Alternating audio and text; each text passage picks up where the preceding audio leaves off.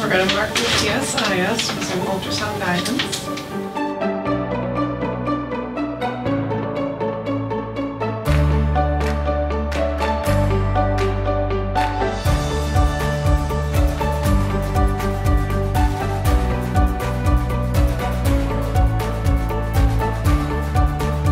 Start with some superficial numbing.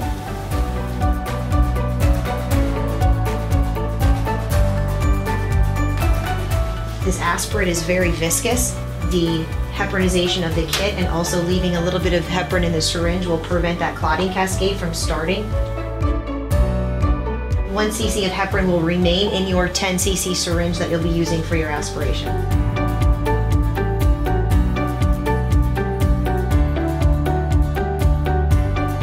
At this point, it's just a back and forth motion. She's going to get about 1 to 2 centimeters into the periosteum.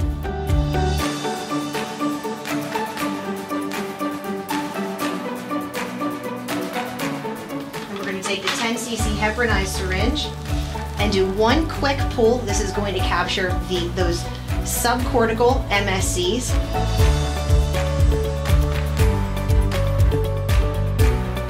And then now we're just making a little bit of an angle towards that patient's head. Our trajectory is going to be towards that greater trochanter. Now she's slowly going to take that blunt stylet out.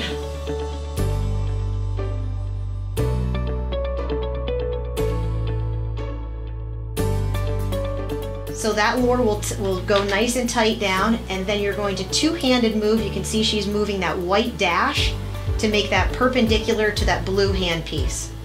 Yep.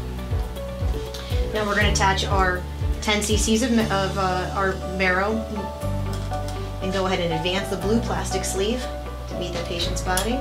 Perfect. Left hand is going to stay down. That's good. Left hand's going to stay down onto the blue sleeve. A quick 1 cc pull.